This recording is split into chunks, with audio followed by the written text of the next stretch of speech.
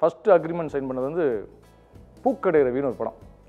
உண்மையாக எனக்கு அந்த படம் வந்து எனக்கு லைஃப் கிடைக்கணும்னு நினச்ச பெரிய கேரக்டர் அது. ஃபஸ்ட்டு சன் பிக்சர்ஸ் வந்து ஒரு 10 படம் லைன் அப் பண்ணாங்க. ஃபஸ்ட்டு 10 படம் ஸ்டார்ட் பண்ணுற மாதிரி பண்ணாங்க. Selvaram sir assistant Sivakumar sir தான் டைரக்டரு.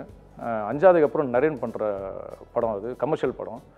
கிட்டத்தட்ட என்னை கூப்பிட்டு இது மாதிரி டைரக்டர் சொல்லிட்டு, டைரக்டர் பார்த்து ஓகேன்ட்டு, ஆடிஷன் பார்த்து ஓகேன்ட்டு நீங்கள் போய் அக்ரிமெண்ட் சைன் பண்ணுங்கன்னா, அப்போ வந்து கேஆர் சார் தான் இருந்தாருங்க ராணி பிக்சர்ஸில். உடனே அவர் பார்த்துட்டு நீங்கள் அக்ரிமெண்ட் சைன் பண்ணார். முதல்ல ஒரு 50,000 சம்பளம் போட்டு கீழே ஃபஸ்ட்டு நான் சைன் பண்ணுறேன், அக்ரிமெண்ட் சைன் பண்ணுறேன்.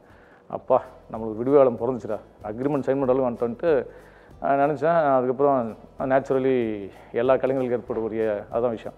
ஏன்னா 70% படம் முடிஞ்சு அந்த படம் அப்படியே என்ன காரணம் தெரியாமலே அது அப்படியே ட்ராப் ஆகிடுச்சு. அது ஏன்னா நரேன் சாரும் வந்து அந்த படம் ஒரு பெரிய லைஃப் நினச்சார், இயக்குனருக்கும் பெரிய லைஃப் நினச்சார், எனக்கும் ஒரு நல்ல லைஃப் இருக்குன்னு நினச்சேன்.